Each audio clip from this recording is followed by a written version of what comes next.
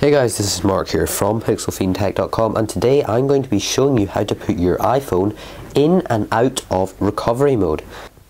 Okay, so if for some reason you need to put your iPhone into or take it out of recovery mode, these tips should help you.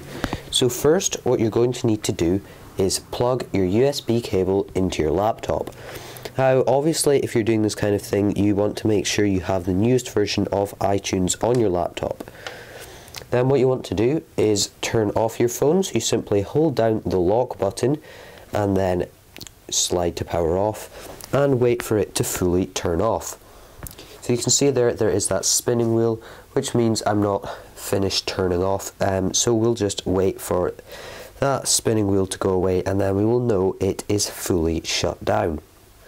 Okay, so now that the phone is off, you can see there's a black screen there, and what I'm going to do is take this cable, hold down the home button and put the cable in. I'll keep holding down the home button and you'll see the little Apple logo, and then we have the recovery mode. So you can see it has that little connect to iTunes thing, and your iPhone is now in recovery mode. So now let's take it out. So this is extremely easy. What you have to do is hold down the home button and the lock button at the same time and wait for the Apple logo to appear, and then when that Apple logo does appear, simply let go of both and your phone should boot normally.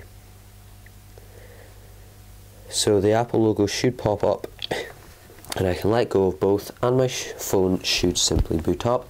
So I will just leave the camera rolling here and you should see my phone start up.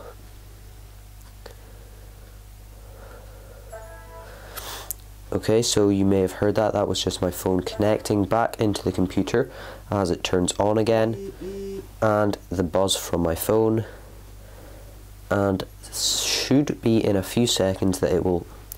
Here we have normal iOS 7. So you can see here, it's just like I had it before with my passcode. Everything is the same, everything works fine, and that is how you get your phone out of recovery mode. And then at the end, of course, you can disconnect the cable. So I really hope this video did help you. If you did, give it a like, a share, and also subscribe to my channel for more content. If you have any problems, anything you want to ask me, just leave a comment or email me at the address in the description. Thank you very much for watching. See ya.